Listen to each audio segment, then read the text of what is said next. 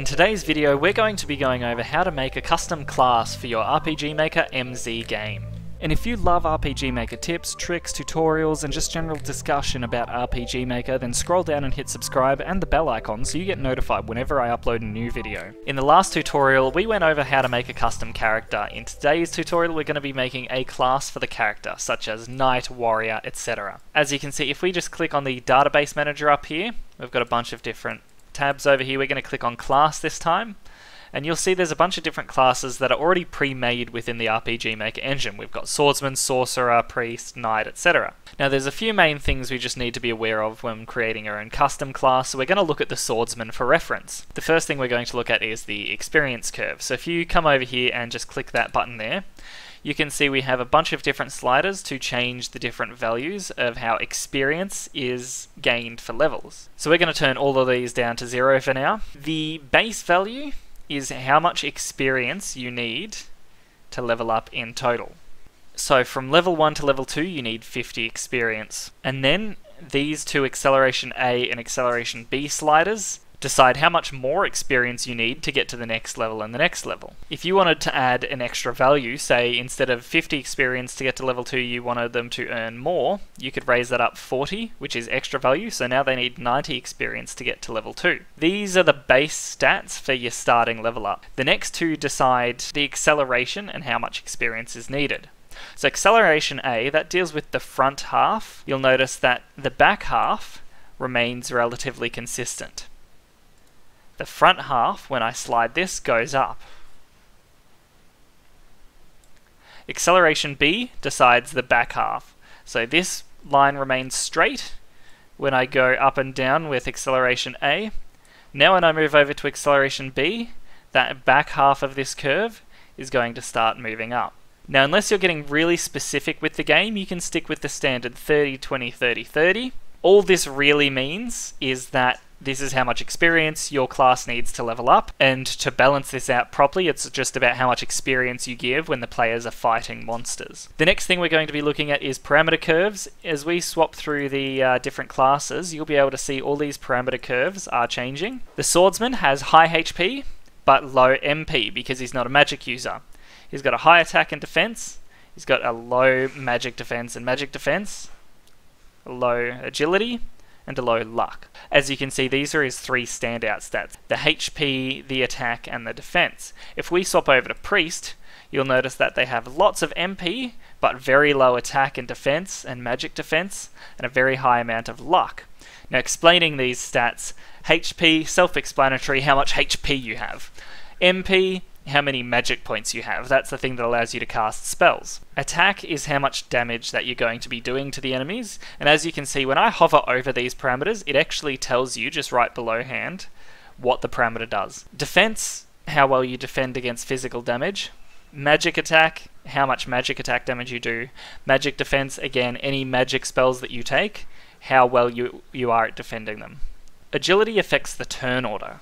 So someone with a higher agility is going to act more often than someone with low agility. Luck determines how often you are to be able to hit status debuffs, as well as how often you're able to defend against status debuffs. So if you have a poison spell cast against you, the higher your luck, the less likely you are to be inflicted with poison. Down here in skills, you can see that at level 1, the priest learns heal, cure, armor bless, and weapon bless.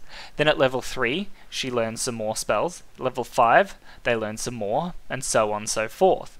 So what you can do here is you can double click and say at level 99, this character will earn this skill. Finally, on the right hand side, we've got a list of traits. So what happens over here is you're able to decide different traits that affect the character. I won't get into all the different traits in this video because that's a video in and of itself, but what we'll be doing for this video is we'll be creating our own custom class and going over important things to be able to do so. So you'll see right here we have 8 different classes. Come down to the bottom and change the maximum to 9. And then you'll see we've got this blank class here. Now when we click on that, we've got a standard parameter curves, we've got the standard EXP curve, and then we've also automatically got some traits generated with no skills that are available to be learnt yet.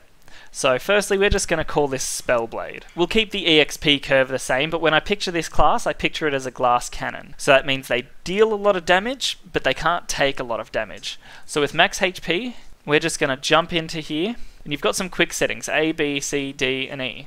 We're just going to hit E, because we want them to have low HP. Over in MP, we're going to hit C, because we want them to have a relative amount of magic points to be able to cast their spells. Over in attack, we're going to hit B, because we want them to be good at attacking. We're going to hit E for defense, because again, they're a glass cannon, they don't have much defense. Magic attack, we're going to hit B, because again, we want them to be good at magic spells, and we want them to be good at physical spells, so they're a Spellblade. Then in magic defense, again, we'll hit E, so they've got a low amount of magic defense. Turn order, we're just going to hit C. That's really the agility. And then for luck, we're going to hit C again. Now you'll notice up in the top right hand corner, it's automatically generated some traits for us, so I'm just going to go through that really quickly with you. This special parameter trait target rate, that dictates how often an enemy is going to target you. So if that's set at 100%, enemies are going to target you 100% of the time. If you've got multiple classes with 100% target rate, then it's essentially a 1 in 3 chance that you'll be targeted over one of your allies.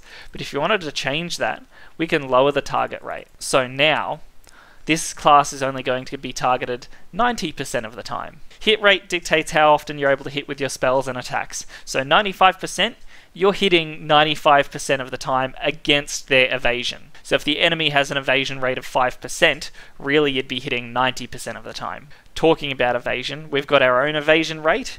So if the enemy is going to hit you 100% of the time and you have an evasion rate of 5%, then really they're only going to be able to hit you 95% of the time. Critical rate is whenever you hit, how often will you apply critical damage? Now this is set to 4%. I'm just going to raise this up a bit to maybe 7%. So we're more likely to hit criticals whenever we use spells and attacks. Now add skill type, magic. What this means is if we just quickly go over to skills, you can see where the skills are defined. You've got this skill type and you can define it as magic or special. So going back over to classes, this says add skill type magic. Now because this is a Spellblade, we want both. We want magic skills and special skills. So we're just going to add a new one in. Add skill type special. So now this class can use both magic attacks and special attacks. Now, equip weapon decides what sort of weapons that this character is able to equip. A dagger is probably something we'd use for a thief class. So we're able to go in here and say that this class would use a sword. And again, if we go over to weapons, under all these different weapons, you've got a weapon type. So here, this is a staff, and this is a sword. What this trait here allows you to do is when going to equip any weapon, it will only allow this class to be able to equip weapons from the sword parameter. If we wanted them to be able to equip swords and staves, then we just simply create a new trait and change equip for equip weapon to staff. And now you can see they can equip swords and they can equip staffs. And finally, you've got general armor. What this means is what sort of armor someone can equip.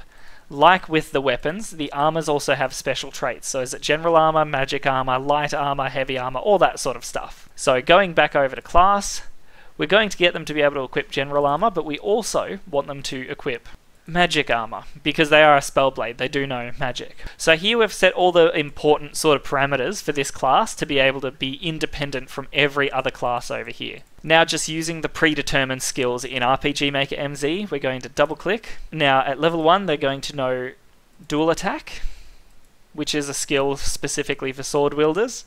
They're also going to know venom, which is a magic ability. And just finally, they'll know Flame 1. So at level 1, they're going to know all of these skills. Now when a character levels up, let's say they get to level 3, instead of just dual attack, they're going to be able to do triple attack. And again, at level 3, they're going to learn Ice 1 and Thunder 1. So as you can see, when the characters level up, they're going to be able to learn all these different skills. So if we look at this class here and compare it to the rest, we've essentially created our own custom class called the Spellblade. This class is able to attack with a sword, as well as use magic skills. As I said, I'll be creating a video in the future which goes over all of these different traits that you can apply to classes, but it's not too important right now, not just as we're learning the RPG Maker MZ engine. But if you are interested in that, then scroll down to the bottom and hit subscribe so you'll be updated whenever I upload a new video. Finally, what we're going to do is we're going to click back on the Actors tab, and right under Ashula, the custom character that we made the other day, where it says class, we're just going to change that to Spellblade. And now we have our main character with a custom class. In the next tutorial, we're going to be going over how to make enemies and how to fight those enemies in a battle. I hope you've enjoyed this video, and I'll see you in the next one.